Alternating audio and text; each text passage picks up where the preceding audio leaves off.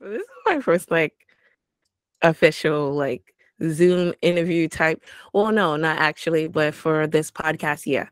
Okay. Because I'm trying to do more video instead of Mhm. just talking on this microphone during, on my laptop. So, Yeah. okay. So, welcome. This is True Self, and I am Camilla B, and this is Jasmine. Hey.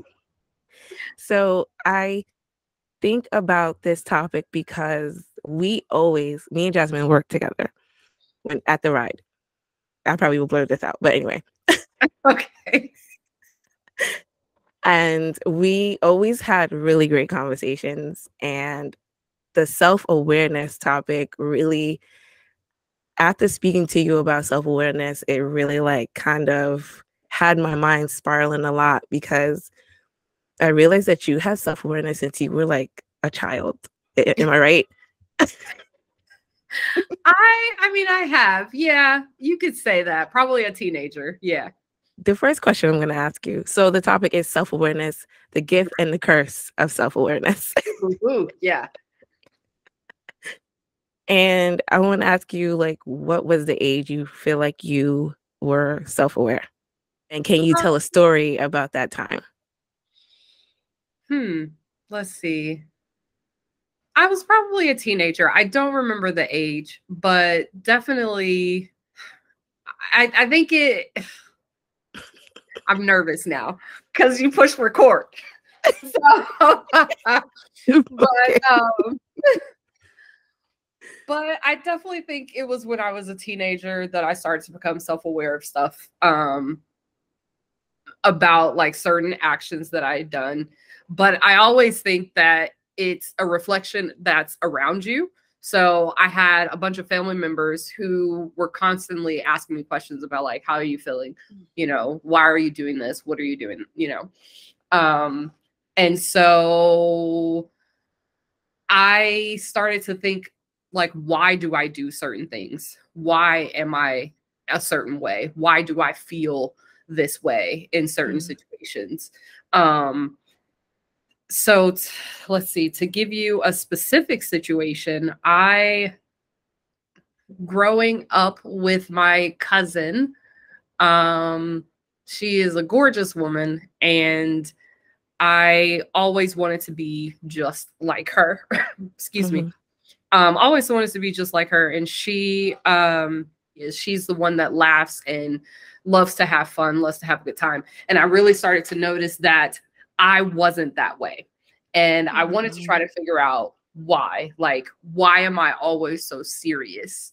And I think that comes from like how I grew up and seeing in certain situations where fun doesn't always look fun. And I think that's why I became like a very serious person at a very young age too. So I think that's in the teens is when I started to like really learn about self-awareness and feeling that I could be very self-aware about me. So yeah. Wow.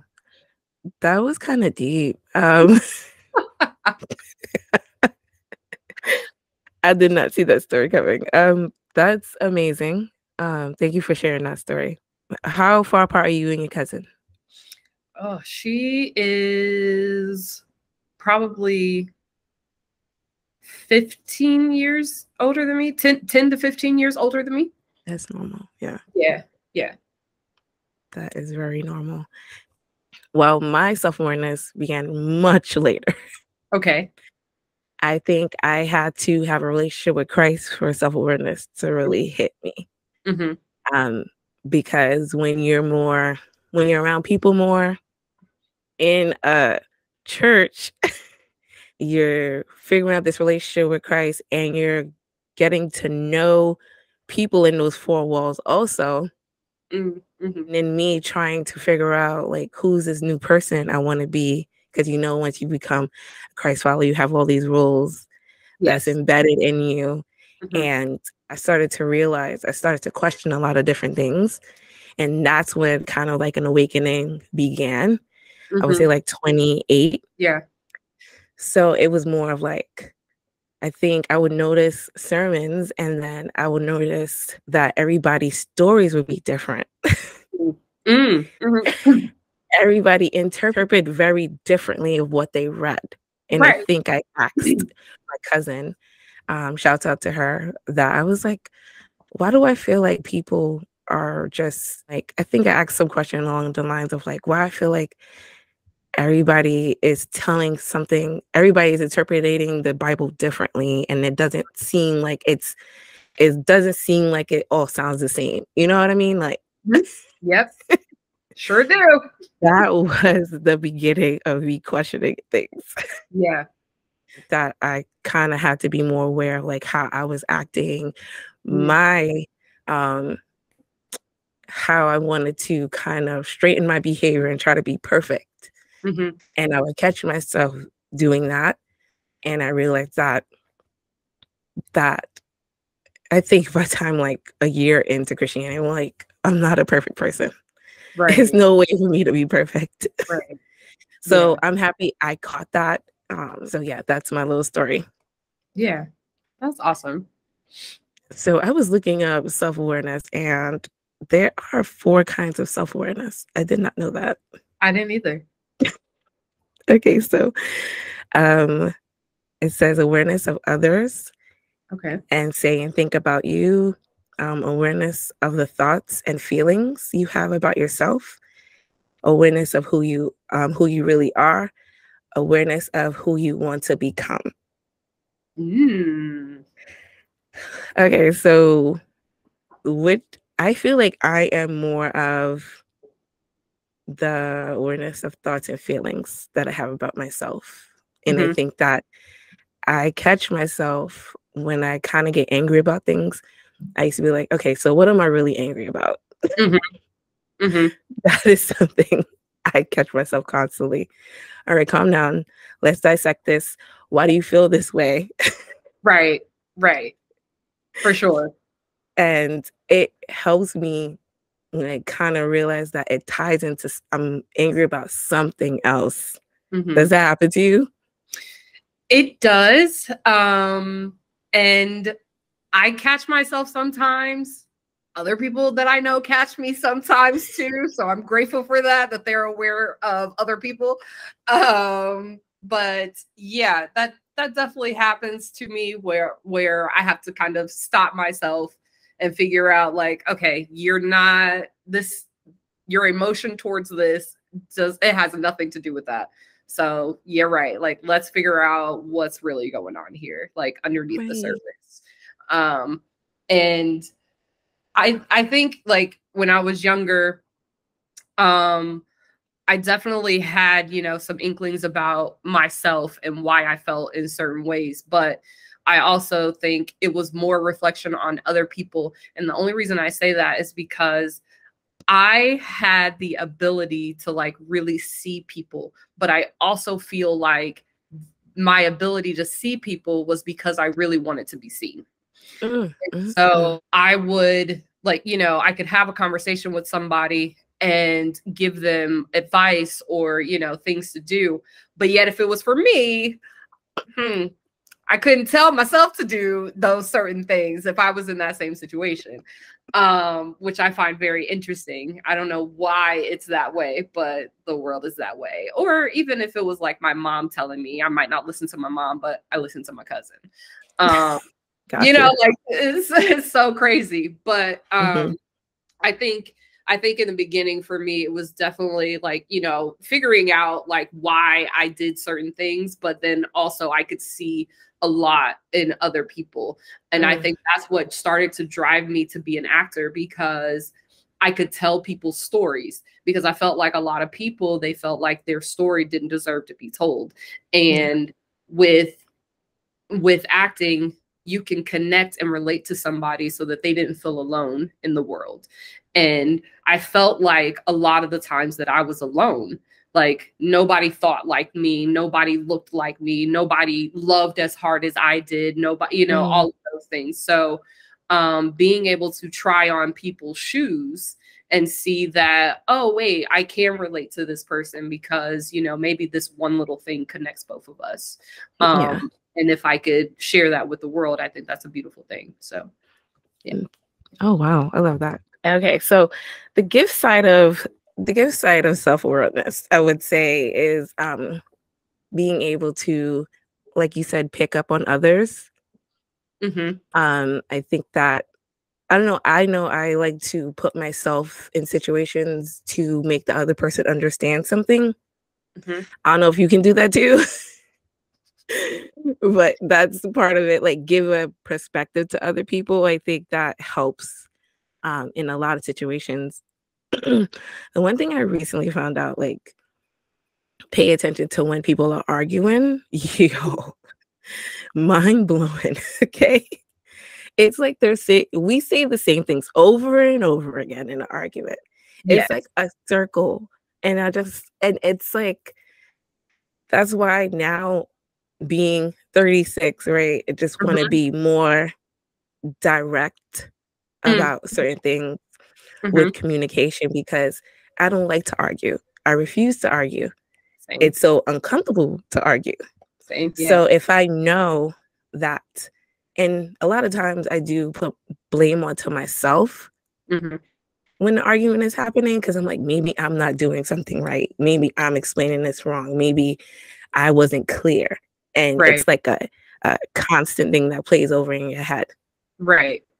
The curse of it all is having things play back in your head over and over again. For sure. It's very crippling. I tell my friend every time I feel like I didn't say something or I should have said something different, it plays over and over in the head. Does that happen to you? All the time. It's horrible. All the time. all the time. I mean, oh my God. Yeah, there's so many situations where I'm like, oh, I should have said this, or I should have did this. That's probably nothing new. I mean, it's hard to explain because I felt like I just like had a flashback of like 10 different things that I should have did this or I should have did that, you know? And like at this point, it's like, what can you do? You know, those moments have passed. But you continue to think about them because you're like, dang, I should have done this. Maybe the outcome would have been different. There's a lot of things I feel like, especially when it comes to relationships, I feel like I always want a different outcome because I should have did things differently, right? So like there is this thing that it's so hard when you're dealing with so many different personalities. Everybody communicates differently, and everybody wants to be heard. That's something that I realized with self-awareness. Everybody wants to be heard, and the listening part is more crucial than anything. But I don't, like, human beings are so strange to me. In the fact of like we all want to solve something, right? But all we got to do is talk less. Do you feel that way sometimes? Yes, I definitely do. I definitely feel that way because even with, like you said, with trying to solve the problem, sometimes like I can create something bigger because I'm now trying to, you know, get in there and solve it. But for sure, I think to go back to a little bit earlier when you were talking about the gift versus the curse, I think when it is that gift to be able to see from different perspectives. And I think that's the beauty of acting, is that I'm able to see it from, you know, the mother's point of view, the father's point of view, the son's point of view, you know, the daughter's point of view, and be able to like navigate from and, you know, find different avenues and stories. And so I think that also plays a part in having that as a gift.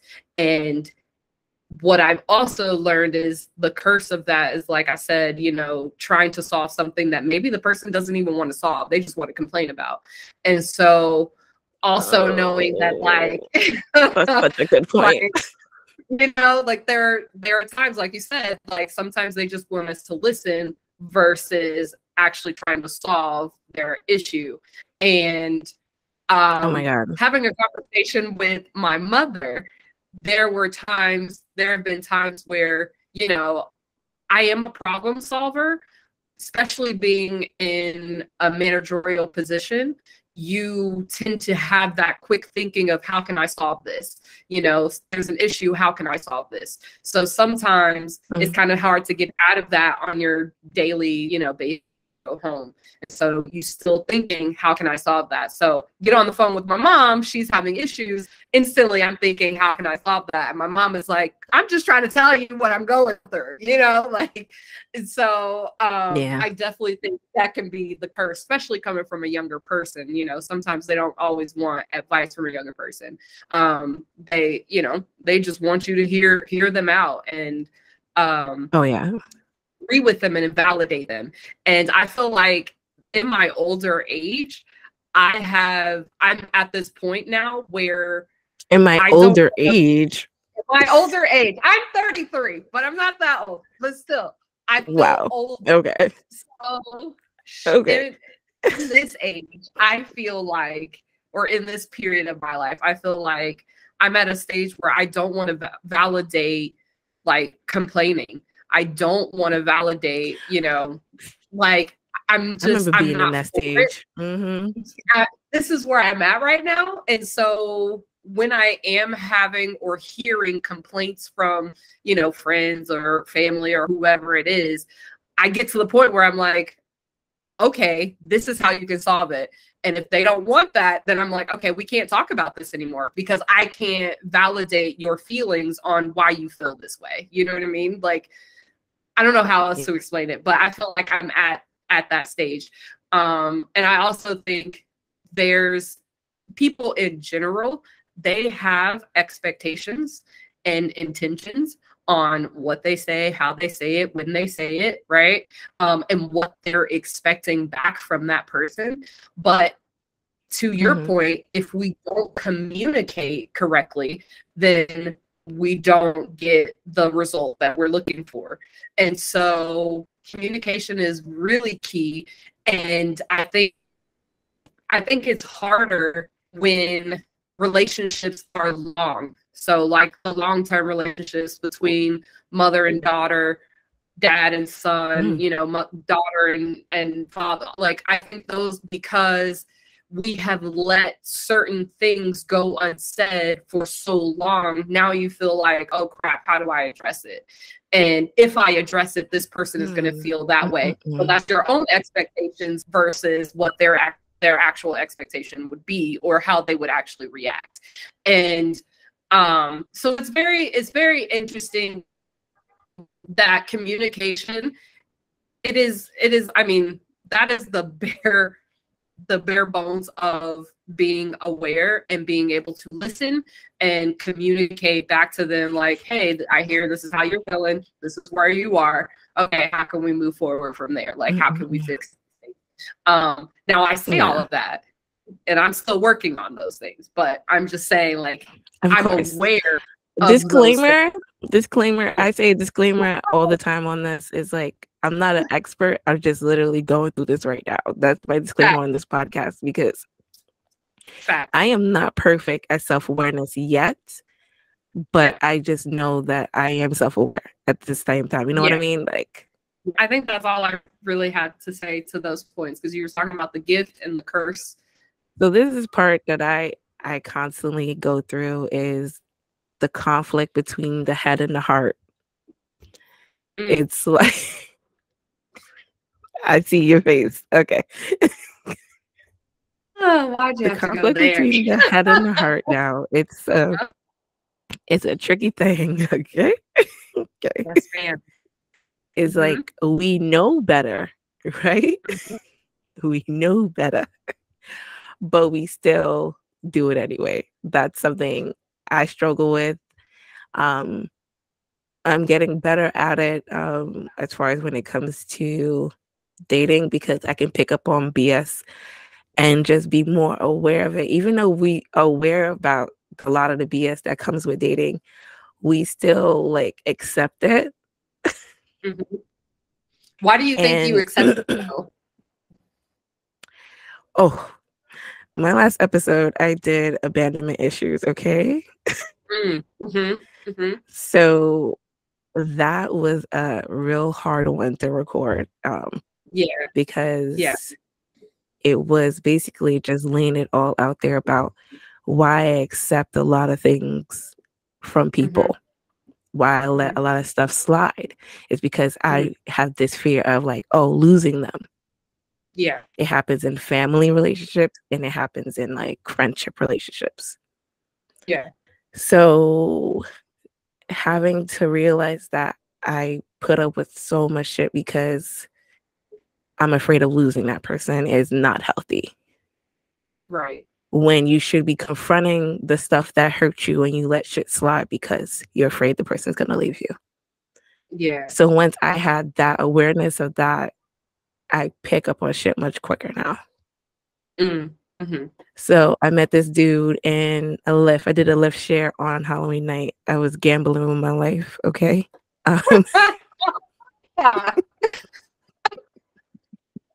All right. I'll put this other clip. This is funny. Okay. Gambling what you like. Okay. We exchanged numbers. And just a texting, I realized this nigga about to BS me. Caught it from jump.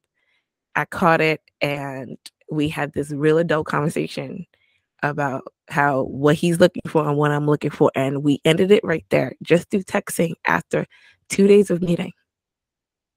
Yeah. So it's like, that's why I love this podcast, because it allows me to speak out loud and attack the issues. Now that I said it out loud, I can hear it from myself now and attack it right after that. You know what I mean? Yeah. So we don't text no more. But he did text me the other night talking about what you doing. I'm like looking at my phone like, excuse me? I agree. I have been a person that when it comes to certain relationships that, like I said, I'll know exactly what to do. And if it was somebody else in the situation, I'd be able to tell you exactly what to do in order to try to end it or move past it or heal from it, right? Like, I'll know those steps, super aware of that. But when it comes to me, and I think it's a level also of your worth and your feelings about your worth. Because if you feel that you only deserve this, then you'll never get to this, right? And so when I think about personal relationships with men that I have had, for me, it has definitely been a worth conversation, because I understand that I don't feel worthy enough to be with a man who will treat me the way that I deserve to be treated. So instead, I accept the things like, oh, we would be mid-conversation and then the conversation ends and that's it. Or, you know, they won't text me for 3 months and then out of the blue they text and, you know, okay, great, I'm still okay with that. So there's still a level of unworthiness that I feel that a man won't do more than that. Like, that is the level that that's the only level that I'll ever be able to, you know, get. So I'm going to accept this because this is all I'll ever be able to get. A huge battle with myself, with trying to get to the other side of that, because my family tells me I'm worthy, my friends tell me I'm worthy, you know, my dad, my mom, everybody can see the worth in me and the potential I have to be like in a really great relationship. But for some reason, I still can't see it for myself. This kind of making me cry right now. No, don't cry.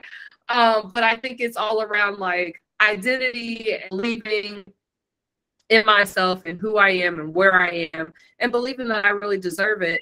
But I also think the environment that I grew up in, unfortunately, society did a really freaking great job of making me feel small and putting me in a hole, you know, and making me feel as if I don't deserve what I truly deserve. And so I can talk about it, yes, but if I was to really start to like dissect and go deeper, then yes, I would be sitting here crying too, because I feel like, dang, I will never eventually get to that like one true love that I feel like I deserve on the surface. But still going deep down in my head thinks, but that's not for you. Like that wasn't made for a dark-skinned Black woman. You know what I mean? And if it was made for a dark-skinned Black woman, it's meant to end in ruins and not, you know, in prosperity. So like, for me, it's just like, it'll never be like, that will never be my life or my story. And I also think as a young child growing up, when you see certain relationships, first there's the TV, right? And then there's your family, right? So like you have this huge like scale between this is what non-reality is because it's TV, and they're forcing you to believe, you know, what they have on TV. But then there's the reality and the people that you love, the people that you see every single day, and how they sculpt and are living around their relationships between men and women. And so on a daily basis, when you see that constantly, you start to believe those things, right? And everybody will tell you that you should believe this, or tell you you should believe that about yourself. But we always do as our parents do, not as they say, right? So when you see those certain things, you start to do and believe those certain things.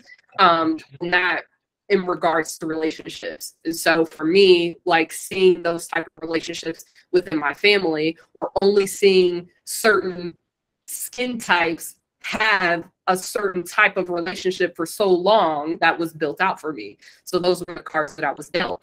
And so I feel like now I'm in this place where I am really forcing myself to figure out like that true identity, to figure out like how can I change, you know, that core belief that I have, that, you know, programming that I have that I grew up with, so that I can eventually get the dream that I actually want and deserve. Talk about conflict, head in the heart. Wow. Yeah. Thank you for sharing that, because that is real. That is very, very real. Disclaimer, you are very beautiful and you are going to get the man you deserve. Okay. Just wanted to tell that. On air, recorded. Okay. Yes, I'll take it. Thank you. You are too. We will both have like thriving relationships, and they'll be very, very beautiful. And I can't wait for the future. Me so, too. you know. Yeah, it's talk about self-awareness, because you just unpack so much that you know, and you hear it, and you know at the core, but you still like don't believe it at the same time. Like it's wow. And that's the gift and the curse, right? Like we know exactly what we're supposed to do. You know exactly the right books that you're supposed to read, the right songs you're supposed to listen to, the right people you're supposed to be around. You understand all of that, but yet you still walk with the wrong crowd. You still lay with the wrong man. You still, you know, are not reading the books. You still are in your bed crying because you're mad about whatever, watching some unhealthy TV show. And I think what I've learned from my therapist is that she was like, you have to do the work in order to get there. Because like this, you know where you want to be and you know where you are, but you have to do the work to get there, right? Like, and you're super aware of how to get there, but if you don't do the work, you can never get there, right? So like, if I don't get up and read the book, if I don't work out, I won't have a better looking body. If I don't eat right. I will continue to have this type of, so like, she's like, you have to do the work to get there. Yes, being aware is one of the steps, probably the first step, because now you can admit, okay, I'm not doing the things that I'm doing, but now it's taking that action and it's moving forward step by step, having those difficult conversations with your parents so that you can have a better relationship in the long term, instead of, oh, every time I see my mom, I can barely look at her because, I'm not saying this, or every time I see, my brother, blah, blah, blah, like all of whatever those things, or between grandfather and grandson, like whatever those conversations are, sometimes you have to have those hard conversations so that you personally can move past it. And although it might hurt them, there's a way to be able to have that conversation respectfully, so that you can move forward. But you have to do the work in order to move forward, because otherwise we're going to literally be stuck in this time loop, right? Where it's the shoulda, oh, I could have did this, I should have done that, we should have said that. But instead, we're going to stay in this time frame and never be able to move forward. And I think that's where a lot of people tend to start to die, because we don't move forward and we don't allow ourselves to try to grow and move past where we are. We are stuck, literally, physically, mentally stuck in those places until we're able to communicate and fight our way out of that space. So it is definitely a gift and a curse to be aware. But the gift of it is being able to take the action afterwards. The curse of it is knowing and never doing anything. Girl, yes. That is the tormenting in the head, knowing and not doing anything about it.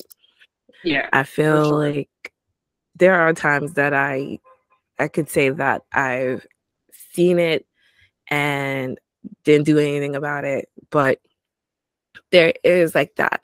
I believe there is a muscle you have to exercise to get yourself out of those situations each time it happens to you. And you have to constantly, it's a constant struggle. Like I say this over and over again, I'm naturally lazy. The fact that I get up and do things for myself was a struggle in the beginning. Yeah. Because I know that I had to do it, but I would just lay there and not do it. You know what I mean? Right. It took 1, 2, 3, 4, 5 times, and then I'm like, I must keep doing this. Let me keep doing this. That's literally building a habit. Very much so. No, I agree. I definitely think it's building a habit, but I also think you have to mentally be there. And you have to mentally be there. So like one of my brothers passed away a year ago, right? And for so long, I was just trying to get to the next hour. Like all I could think about was the next hour, right? It was like, okay, how can I get, okay, we got there. Okay, how can I get to this? Okay, great. I'm still breathing. Okay, I got to this moment. Okay, you wake up the next morning, you're like, okay, I'm here. Now what? Right? Like I was in such shock for such a long time. And I just now feel like I can move forward from that. So everything that I wanted to do mentally, physically, spiritually, financially, all of those things, all of that halted because of the shock factor and because I couldn't, my mind just mentally wasn't there for me to start to take action. So I just now feel like, okay, I can step forward now because I feel like I'm actually breathing. Before I felt like I couldn't catch my breath. Like I was always trying to catch up to it. But now I feel like, okay, no, I'm grounded now. I can feel the ground. I'm alive. Let's continue and move forward. So I think there's also that part. Like, you're right. As far as being like, oh, I'm lazy, I don't want to do anything. But if you're mentally not there, you're not going to get up. So sometimes there's also that portion, and you have to allow yourself to get there mentally so that, you can eventually start to take that action. I think I don't know where I heard this from, but there was a guy who wanted to start working out and get exercise. And he started going to the gym every day, but he would walk in the door and walk right back out. That's it. He'd get up, get dressed to go to the gym, walk in, walk right back out. But he was getting into that habit. It was the mental space of getting up, going every day, and walking out. Because the hardest thing is to show up, right? To show, especially for yourself. It's easy for me to say, okay, oh, doing this, I'm going to show up for them. Oh, my mom is doing this, I'm going to show up for them. Oh, but showing up for yourself, that's one of the hardest things you got to do. So he was building that habit of showing up. So get dressed, go to the gym, walk out. Get dressed, go to the gym, right? And then eventually he started working out, and he created that habit of, all right, this is what I do every single morning now. And I think for some people, we have to create those little habits so that we can eventually change and make those actions so that eventually we're out of whatever we're going through, you know, whatever steps we need to take to get to the next point. We have to create those steps, and we have to do it. And sometimes you have to have somebody there to kick you in the butt to say, all right, let's go, you know, this. That always helps, but I never had that. But I think it helps, but to a certain extent, right? Like you have to be aware of where the person is too, because you know there are going to be some days where the person you're going to be like, oh no, they seriously can't do it today. So you kicking and dragging them is not going to do anything, right? So in the beginning, I felt like I had, like in the beginning, I kind of had it, but not really. But then as the years went on, I started to have like those accountability people around you. Yes. Yes. Yes. And it helps. It helps, you know, that you can get to the next step. Excuse me. It definitely helps. So I think with awareness, like we have to have other people in our circle who are aware of what's happening in our lives so that they can gently, you know, hold you accountable for certain things. Because it, you know, if it's a harsh thing that they're trying to get you to do, you might not do it. And then you might sever your ties with that relationship. Right. So yeah, you have to have those accountability partners who are gently going to be able to say, yeah, I'll meet you here, or yes, let's do this, or yes, I'll make sure I call you at 5 o'clock so that, you know, we can write, whatever that case may be. I feel like sometimes we try to, well, I'm famous for making excuses for people. That's what I'm famous for. And only because the self-awareness that I try to give people a chance. Do you do that? So, yes, the guy, so prime example, texting, right? I'm actually more of a phone call type of person rather than the text person. I'd rather just have a conversation with somebody. To me, it just makes it easier. And that might just be because I'm an older generation versus these younger kids. But just as far as texting, like in the middle of a conversation, yes, like mid-conversation, asking questions, we're going back and forth, ask a question, and then silence. And then silence for like a week. And you're just like, oh, well, maybe they were just working. Well, maybe something came up. Well, maybe this and that. Okay, that's fine, but can you still get back to the person? You know, and I'm not saying that I'm not at fault for doing it. Like, I've totally done it. And I apologize for all the ones that I've done it to. I know I've done that, right? I'm just not great at texting. And I try to tell people up front when, you know, I meet people or they're trying to text. I'm like, look, I'm not the best at texting. I'll get back to you, but I'm not the best at texting. I try to let them know that so that they at least understand, okay, this is this person, right? And so, yeah. But there's an expectation around texting, right? Like, as soon as I send a text, I expect an answer right away. I don't know how everybody else feels, but that's how I feel. And so when I send a text message to somebody, I literally expect an answer in 2 seconds. I think everybody is that way. I think everybody. But then you leave people hanging. I leave people waiting. So I'm like, in that regard, I'm such a hypocrite. I hate it. But that is who I am. Take me for who I am, okay? I already told you I'm not the greatest at texting. But it's crazy that I think in that regard, but I do. And I don't know, maybe it's just because, I don't know, it's a text message, it's quick, like try to, whatever. Yeah. But Yeah. I think for sure, like, I have definitely given excuses to people, not just that.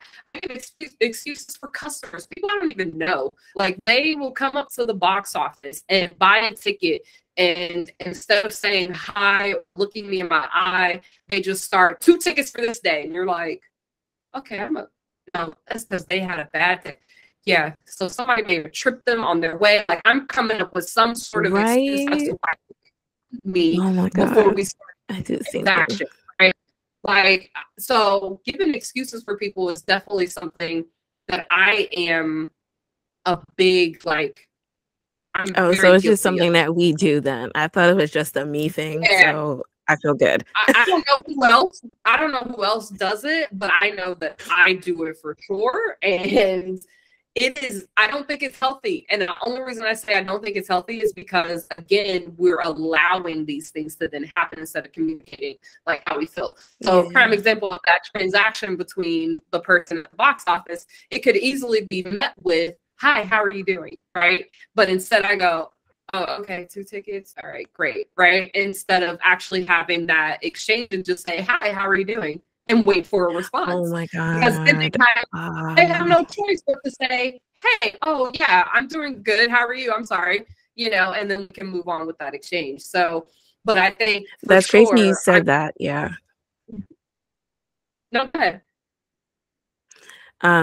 It's crazy you said that because there's something I was like, I mentally do when I'm at like a cash register or something. I ask them how they doing, and I tell them like, have a good rest of your day. It's something I mentally had to start doing because like that little interaction can help them. You know what I mean? It can like brighten it up for the next customer behind you. Like that's something I had to be aware of. Like it is something I had to start doing more. Yeah, and it's funny because I always do it, and I think that's a natural thing from how I grew up. I was always taught to, you say hi, you say hello, how are you doing? No matter what, like that's where you start is hi, hello, how are you doing? My name is Chad, like all of those little things, right? And so that has never left me, even though I live in New York and they say New York is whatever they say about New York. But New Yorkers are the friendliest people in the world. So at least that's what I believe. I think New Yorkers are very direct. I think there's a difference. I guess. I think New Yorkers are just very direct. I think there's the difference between, being rude and being direct. Like they don't want to do, hi, how are you? How are you doing? They just want you to get to the point. And that's what I think is different. Yeah, this girl on TikTok, she talked about that, like being kind and nice is 2 different things. Like New Yorkers are kind, they're not nice. Right. Because kind is very like, like I get that. When she said that, I was like, oh my God, I felt seen. Like, oh my goodness. Right. And living here for so many years, that it makes sense because if you're walking in the street and somebody's asking me a question, like when they say the hi, how you doing? I'm usually like, okay, what do you need? You know what I mean? I'm like, get to the point here. So she said that she was like, if I see you with a stroller, I'll help you down the stairs. Okay, bye. And then walk away. Yeah. Right. See? So yeah, like it's just like, all right. This is like, get to the point. Like, what do you need? I'll help you, but like, we're always, New Yorkers are always busy because we always got somewhere we got to go, right? So we're just trying to get somewhere. Yeah. But I think for sure, like there was an instance where, I don't know, I always say that. And sometimes I'm met with the, oh, hi, how are you doing back? Or I'm met with, what can I get? Like they're just ready to move on. And I've just let it go and just move on, to whatever else I need. But it's definitely, I think, a kind thing to do to people who work in customer service, only because you don't know what they've dealt with beforehand. And having somebody to smile and say hi and actually look them in the eye and say, how are you doing? I think that is a nice thing. Eye contact is a huge thing. I'm like practicing eye contact daily. It's terrible. It's so hard. Why do you think it's so hard? Because like the city, we don't like give a lot of people eye contact. I don't know if it's just the city or it's just how I grew up. Yeah. But so I'm like doing it little by little. Like this is funny because I haven't talked about this out loud. So like a delivery guy comes, I give him eye contact. Like I'm just little baby steps for me. Baby steps. Of course. That's what you need. That's what I've been like doing. That is funny. So I have a separate story that's very funny for that. So being from down south, you smile and wave at everybody. Okay? Everybody. So, like, you could be getting in your car, you see somebody, you won't know them, you just wave. They could be driving down the street, you can wave. You, like, walking on the street, you waving, and you're, hi, how you doing? Hi, how you doing? You walk into a store, you see somebody, hi, how you doing? You make eye contact, you say hi. So when I first moved here to New York, that was just a natural thing to me. But there were so many people, it was completely different, right? Like down south, you might have one person on the street. Here you got 150,000 people on the street, right? Complete difference. So I remember when I first moved here and I would walk on the street and I would smile and wave to people on the street. I'd be like, hey, how you doing? And it was like I was the crazy person. It was like I was a crazy person because I'm the one that's smiling and saying hi to them on the street when everybody else is like, what is going on? They're just going about their natural day. But it took me so long to break that habit because it was so ingrained. I had been doing it for 21 years. So it was so ingrained in me that it took me a very long time to break that habit of looking at somebody and saying, hi, how you doing? And making eye contact on the street, walking to the train. So if you can imagine that, a person smiling and waving at you on the street. It happened to me before, and I was just like, hi. Exactly. That moment right there. And that was the moment I was giving to people, and people were like, what the heck is going on? This woman is crazy. But yeah, that was just a crazy story from when I first moved here. But yeah. Okay, so at the end of every episode, we ask the guests, or I come up with a question that you would ask people to ask themselves. So the premise is like, ask yourself questions to get to the healthy part of you. So do you have a question you can tell people to ask themselves when it comes to self-awareness? Yeah, I would just say stop and ask yourself what your expectation is from this. Like, what is your outcome? Whoa. That hit different just now. Oh my God. Say that one more time for the people in the back. Yeah. What is your expectation? Like, what's your outcome? Whatever it is, like, what is your expectation? That if it's something you're thinking about doing, thinking about saying, what's your expectation? What's the outcome from that situation? What do you want to happen? What is your intention behind it? Like, what's your expectation? And if you can stop and sort of think about that, it either might implore you to stop because you're like, oh, that actually might seem petty, or, this small expectation is not something that I actually need or want. Or it's, no, this is something that's for a healing in me. Like, I need the answer for this, or I need this in order to move forward. So then you can go from there and go, okay, I want to talk about this. Maybe it's before a big argument, whatever. Because I'm like you, I'm not an arguer. So maybe, instead of trying to argue with the person, all right, what's your expectation from this argument? What is your expectation from this? What do you want to happen at the end of this conversation? What is your expectation? What's your outcome? That was beautiful. Beautiful ending.